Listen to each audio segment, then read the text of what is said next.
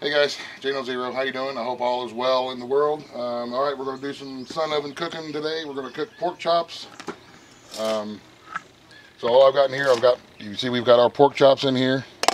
And I believe this is going to be called braised, but I'm not quite sure because I'm not some expert cooking dude. I'm just going to show you what we're doing.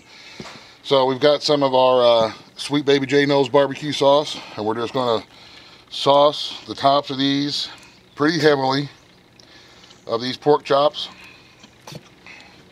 and we're going to put the lids on, and we're going to put these in the solar oven. It is I'm not quite sure what time it is. It's about noon, I think, somewhere around in there, noon-ish. This solar oven is a Sun Oven Sport. I think you can look them up. There's a sticker here on the back that says solarovens.org. Solar Oven Society. This one here, I believe, is called the Sport. This was sent to me. When I got it, it came with, of course, the oven and these two pans that we just use to cook with. So, then we're going to put our thermometer in there, and then we're going to seal it up. Little clips across the bottom, little clips across the top. And as you can tell, this solar oven is not pretty anymore. We use the crap out of this thing because it is awesome.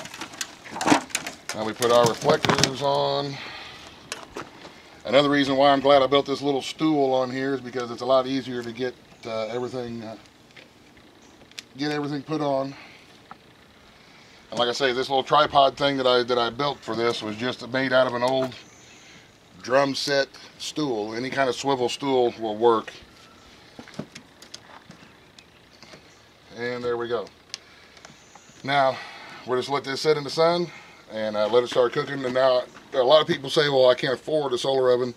I can't either. Like I say, this one was sent to me and it has been a blessing.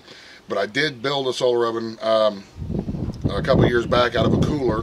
And I will try to link the video to that somewhere, wherever I could get it, on how I built my first solar oven out of a cooler. And it did work. I did roast a chicken in it, and it worked out pretty well. So I'll link that video, so if you're at a yard sale and you find an old, just a regular old igloo cooler or something, you can check out the video and see what I did to make my own solar oven. And we will use that again here this summer because this is kind of small, but it does a good job.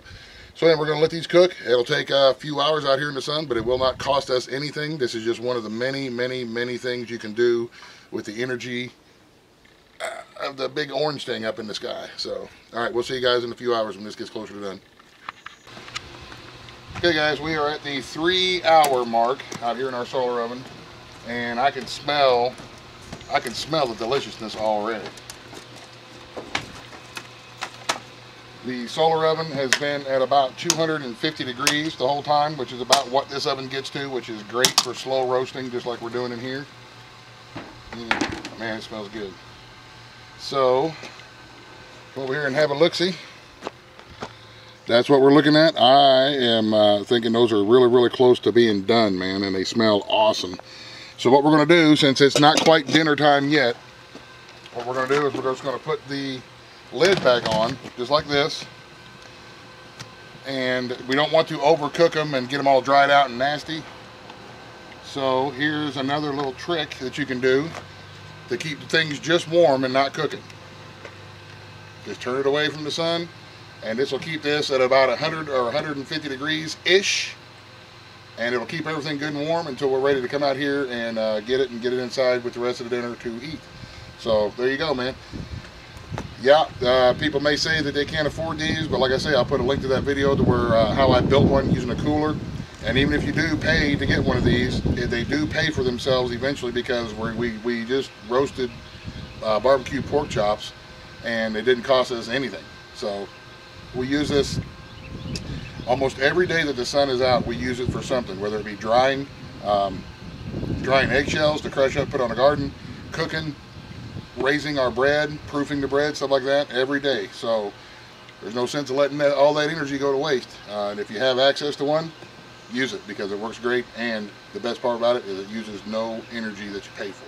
So thanks for watching. I hope this helps. Have a great day. God bless. Me in. Buzz, buzz, the end.